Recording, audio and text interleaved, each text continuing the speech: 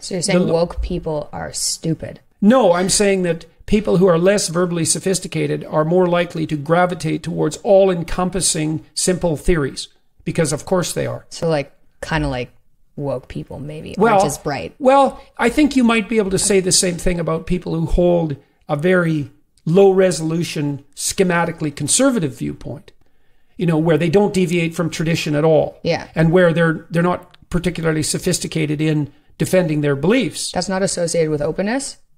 That's mostly low.